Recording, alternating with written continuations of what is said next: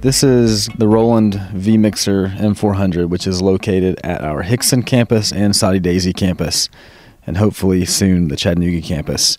The first thing that you notice is the layout of the board. The first thing I always do when I turn the board on is I always select the touch select, which is here, and you can just press it and the light indicates that it's on. What that allows me to do is select a channel simply by touching a fader. And as you can see by the channel selection indicator light here, that those channels are in fact being selected as I touch the fader. If the touch select's not on, then that obviously doesn't work, and the way you select the channel is actually pressing the select button, which is here.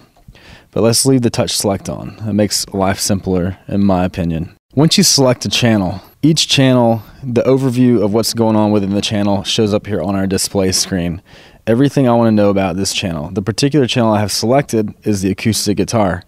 And as you can see in the screen, it's also labeled acoustic guitar. I can see from this screen my EQ levels, my preamp, whether I have a gate, compression, all types of other things.